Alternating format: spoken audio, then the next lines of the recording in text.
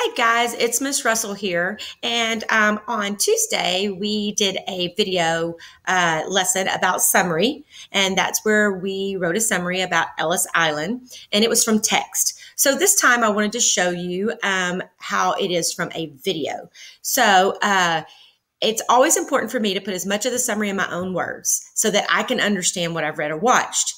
So in here, when I'm doing this, that's what I will do is I would take my own notes using this graphic organizer. You saw this graphic organizer the other day, the who or what, when and or where, main idea, part of the beginning, main idea, part of the middle, and main idea, part of the end. And then when we're finished, you can write your own summary. So let's watch the YouTube video on penguins.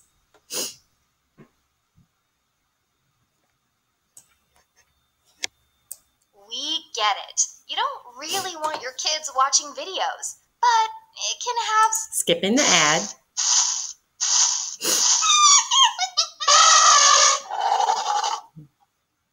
Penguins. Penguins are the best dressed animals on the planet. They're easy to spot. They look just like they're wearing tuxedos. They have a cute, elegant walk, and can even say, "How do you do?"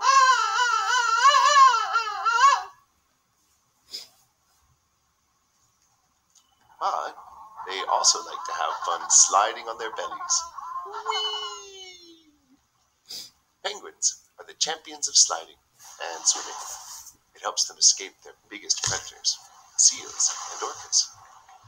They live in cold climates, in places such as Antarctica. That's why they have special feathers that keep them warm in water. Have you ever seen a penguin wearing a jumper? No, that would be silly. What else makes the penguin special? Well, they're a bird that can't fly. But they can swim, just like a fish. So, what makes them a bird? Well, they still have a beak, wings, feathers, and lay eggs. Oh, look, baby penguins. Click on the videos above to see more of. So that's a cute video. We all love penguins. And if you've ever been to Moody Gardens and you've been to see the penguin exhibit, they're quite fascinating. So on this video, I have the who or the what. That's the penguins. And then I have the when and or the where. So I don't have a time frame, so I can't do the when, but I do know where penguins are at. They live in Antarctica. So in the beginning, I put a penguin is unique and easily spotted with its feathers that favor a tuxedo, black and white. Now, I specifically said black and white because nowadays you can get a tuxedo in different colors. And if you have ever saw or had an older brother or sister, or you've seen pictures on social media, tuxedos are in different colors. So the main idea part is I put penguins love to slide on the ice and are excellent swimmers, which help them get away from their enemies like an orca. And I think that's important for the animal.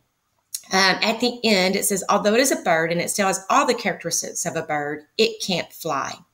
So what I did is in summary, I used my own words and I said, penguins live in Antarctica and are easily seen because they look like they are wearing a black and white tuxedo.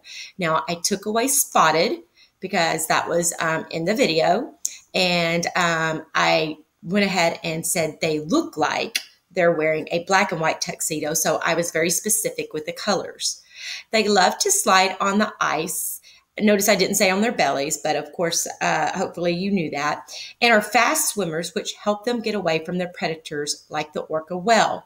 There was a seal, but I used the orca because, it was the first animal that appeared. Although a penguin is a bird and has all the characteristics of a bird, it cannot fly.